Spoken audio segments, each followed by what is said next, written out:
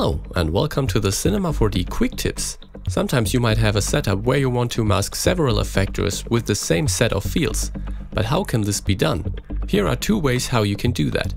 First, let's also activate the random effector here. So you see there's randomness going on over the whole object, but we want it to be masked in the same areas where the plane effector is masked. So the first thing that you can do is simply right-click on the fields parameter here, go to copy, and then you go to the random effector and paste it. But as you can imagine, this is a quite unflexible approach, because once you add new fields, you have to add them twice, in the plane effector and in the random effector. Another approach would be to group all of these fields in a group field and then assign it to the plane effector and to the random effector. So let's do this. Let's create a new field, which is a group field. And because we still have the field list in the memory, we can right-click on the fields parameter and paste all of the fields here.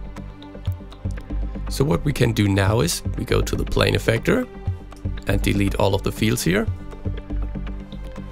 and assign the group field. And we do the same thing with the random effector. We just assign the group field. And there you go.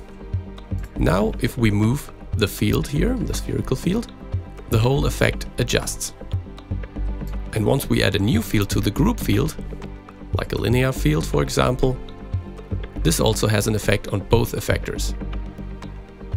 Thanks for watching. For more information on Cinema 4D or other Maxon products, please visit cineversity.com or maxon.net.